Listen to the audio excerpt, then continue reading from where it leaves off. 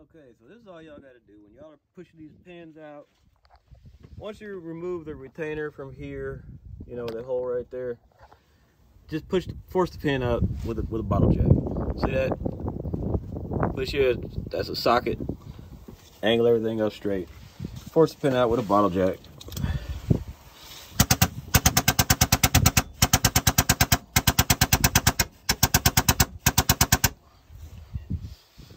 Almost.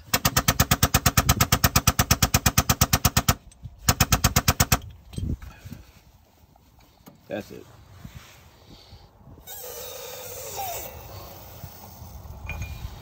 That's all I'm using, just a impact socket,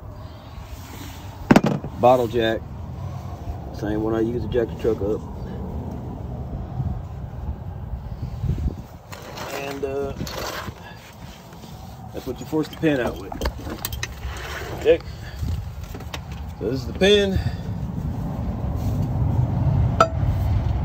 Bottom looks like shit.